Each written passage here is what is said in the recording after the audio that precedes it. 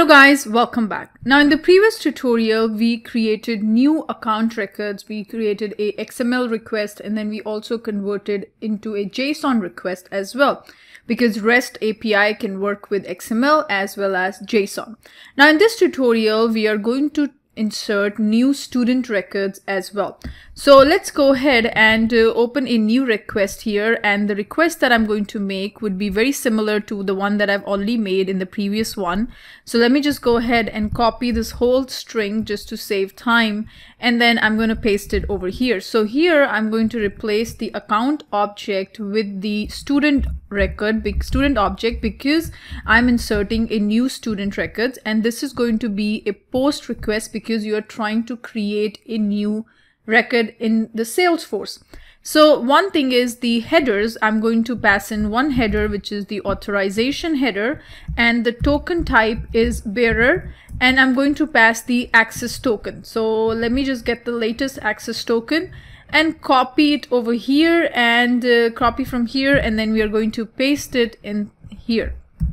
Now in the request body, you can choose either to send the data in an XML format or you can send it in the JSON. So I'm going to keep it in the XML format, and here I'm going to say that I'm creating a new student record, and I'm going to close this student tag here, and then inside of the student record I will be providing the name of the student, the address of the student, the phone number, email, and also if I want to associate this new student with a school, I can do that as well. So here what I'm going to do is I'm going to say that, hey, I'm going to create, this is going to be the student name, the name of the student.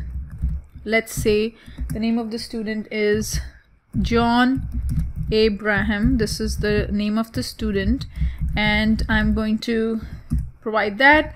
And the next thing would be, let's say, the phone number. So this is going to be the phone number of the student, 678-909-8888, and then here is going to be the phone number closing tag, and then I'm going to provide the email address of the student. So let's say his address is john@gmail.com, and then here I'm going to close this email tag. Then what else information you want to pass it?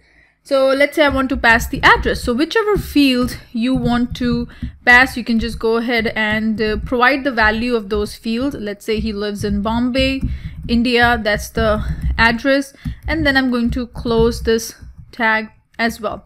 Now if you want to provide which school he is studying in, so here I can provide the ID of that school, and automatically when this record gets created, it will become part of that school. So let's say I will put him under Bloomingdale, so I will copy the ID of the school and paste it over here, and then I'm going to close this school tag. So this is the student information that I want to create the new student. Let's go ahead and hit the send button.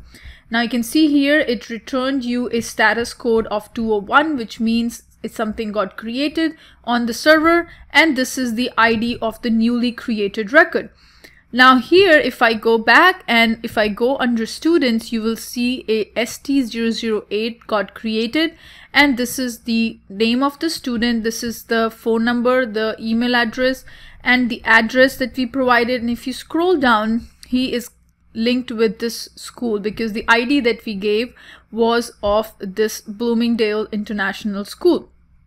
So now you can create a new student record via this. So as your assignment, I will recommend you to create a new school record and insert it, and try to do with the JSON request, not the XML, with the JSON. So that is going to be your assignment. It is going to be very simple. All you have to do is you have to create, either you can create the JSON request directly, or if you know how to create an XML, then you can use the online tools for the conversion purpose, and you can use that tool. So go ahead and do that example as an assignment for you. And if you want the solution of that assignment, I will cover that in the next tutorial. Thank you.